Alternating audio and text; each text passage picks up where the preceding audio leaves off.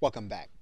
We're now going to pick it up inside of the writing screen, and inside of the text editor you have all of the same editing features that you would have in any other word processing document.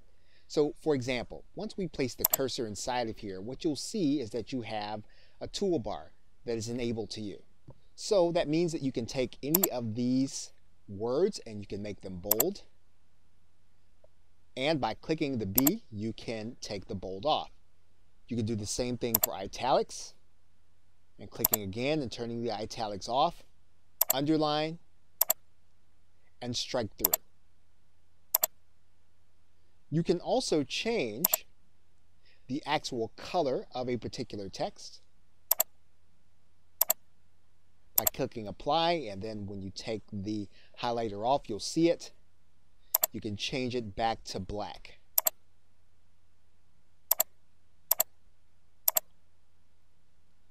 You can actually highlight a background. So for example, we could take this text and we can actually put a yellow background there. And you'll see that there is a background. We can take that background right back off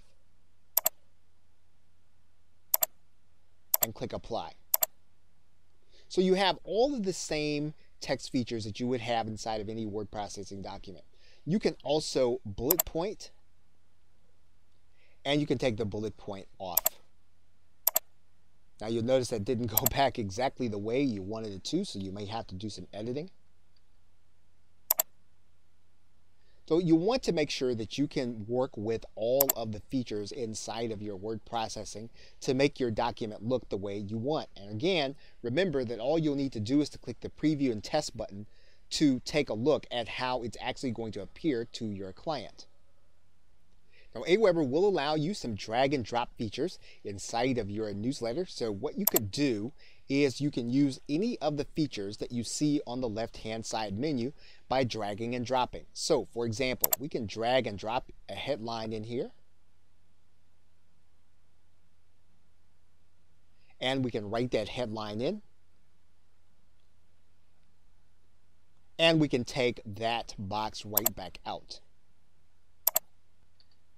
Now, one thing that you may be doing is you may be adding an image, and you can actually do that by writing in and dragging and dropping the image inside of the editor. And you can take the editor back out. You can drag and drop a video into your box. And what you'll notice when you actually set up the settings for this video, we do that by clicking inside of the video.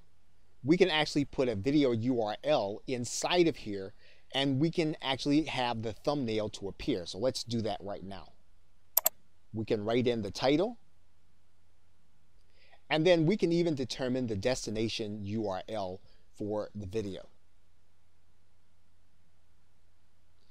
If we decide we don't want it, we can take it right back out. We can add in a button or a button code. And of course, if we click on top of the button, then we can actually send people based on them clicking that button to the page that we want them to go. And we can take that button right back out. We can add in our social media contact, Facebook and Twitter. And by clicking on Facebook and or Twitter, we can actually customize where we want those links to go. We can add in a product link, and this is much the same as a buy button. So we can actually edit the image. We can add an image, and then we can have it linked. We can have our button, which will send people to a page. So we have total customization over this particular product image. We can add in a coupon. And of course, we can actually write in what we want to see inside of that coupon and take it back out. And then we can add in our logo. Again, with all of these images, we can actually size these down to what we want them to be. We can click inside and adjust them from there.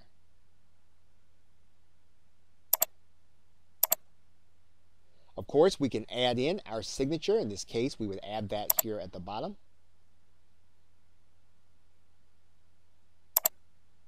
And we can even add in a divider.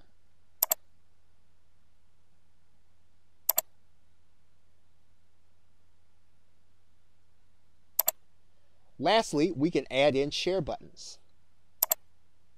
We can do that, put that at the bottom of our email. And this will give people the opportunity to share the content on their social media. Finally, if you do something and you don't like the way it looks, you can always go and do the undo button or use the redo button, which will take you back one step to where you actually started, and then you can have the text where you were. And of course, AWeber is auto-saving your information as you go. You can always go back to a previous version at a particular time. But the best way to do that, if you can, is to use the undo and or redo buttons. Okay, so with that, thanks, and I will see you in another video.